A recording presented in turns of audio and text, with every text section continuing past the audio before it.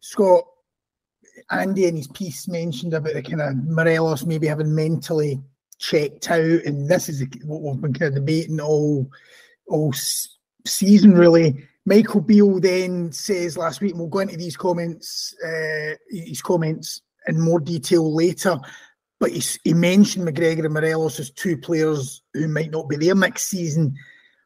If he has checked out, as Andy says, it comes down to 90 minutes on Sunday to save the season. If he really has chucked it, and Andy also mentioned this in his piece, that there are a few other options that he has.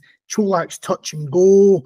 Sakala was one-on-one, had a great chance, and yet again showed that he doesn't have that kind of clinical side to his game. So what do you do on Sunday? Do you play it? Andy was asking for one last act. He says one last act of defiance from Morelos on Sunday.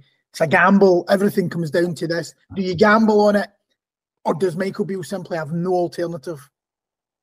I think Michael Beale probably will gamble on it, Gav, and play Morelos. And as you say, just look for one last hurrah from him. But I couldn't agree with Andy more about Morelos. He's just, to me, he checked out a long time ago. I think for weeks, months now, he's offered Rangers so little in that striker role. And listen, I don't actually think Čolak offers that much more. We know he's a kind of penalty box striker. Maybe he's putting a bit more effort in than Morelos, just because he obviously sees himself at Rangers for the next couple of years, Čolak. But I think it's a major dilemma now for Beale. As I say, I think he probably will gamble and hope that he just has got one last performance in him. But I think he'll be seriously looking at what else he could do with this team on Sunday. And Andy's right, there are very few options.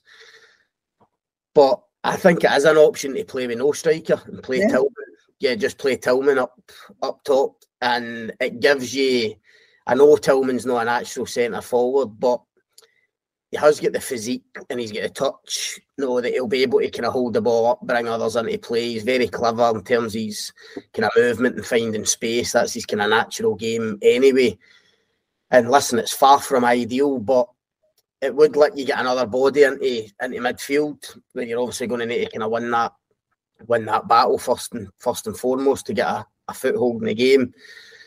We know how strong Celtic are in that department, so I'm not saying it will happen, because I think Beale probably will just go and gamble on Morelos again. But honestly, I just think he is offering so little that Beale will be looking at other options. I don't think you can play Sakala through the middle on his own. I think if he plays, it'll be from a wide area. Missed a gilt-edged chance, obviously, on Sunday, but again, that was almost coming in for the left, and that's how he got clear and on goal.